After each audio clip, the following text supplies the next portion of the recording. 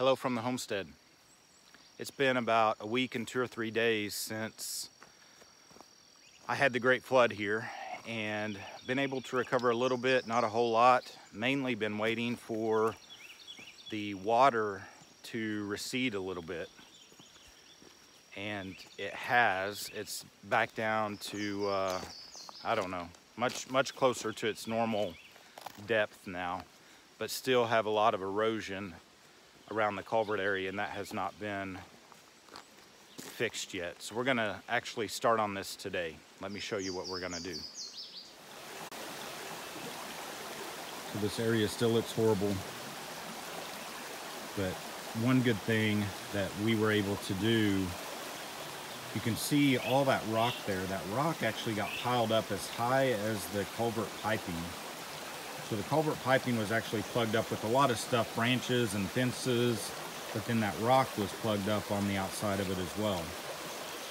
Surprisingly, we were able to get in there with just shovels and a garden hoe, and we also pulled the fence out using a chain and hooking that onto the back of the truck.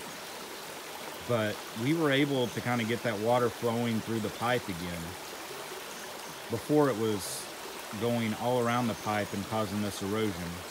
So that was a really big step for us to get that done. The problem is, you can see in the pipe, it's still, halfway full, or a couple of those are halfway full of creek rock.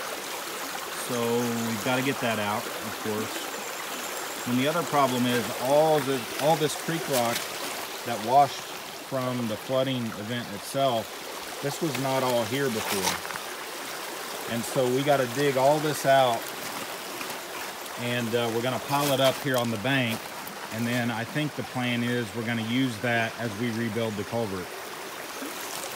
But what I'm wanting to do for these eroded areas, there's larger rock. Some people call it riprap. I think some other people call it bull rock.